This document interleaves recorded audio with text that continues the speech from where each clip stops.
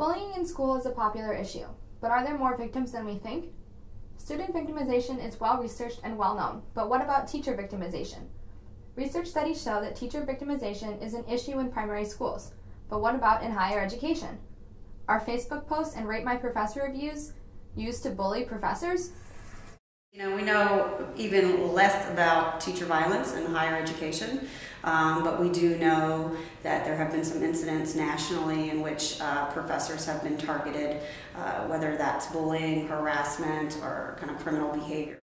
Dr. Espelage conducted a study on teacher victimization, and while there is little known as to the extent of teachers being bullied, we do know they are in fact victims, sometimes at the hands of students. One time, my freshman year in our statistics class, there was a professor who repeatedly wore this extremely sequined shirt, and a friend of mine took a picture of it when the teacher was turned around writing on the board and posted it on her Facebook.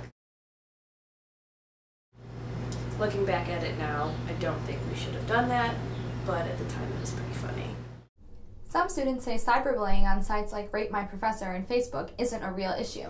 In my opinion, it's not a big deal just because they can complain all they want, but it doesn't really affect the professor, I feel like, because the professors themselves don't actually look through these kids' Facebooks. More research has to be conducted to determine whether or not Peng's opinion is true.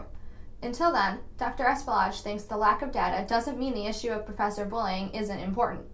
It's not an epidemic, but it's something that we need to keep, and be aware of and keep our eye on. But we also have to recognize if kids are being mean and nasty through the use of social media, that teachers will continue to be the targets.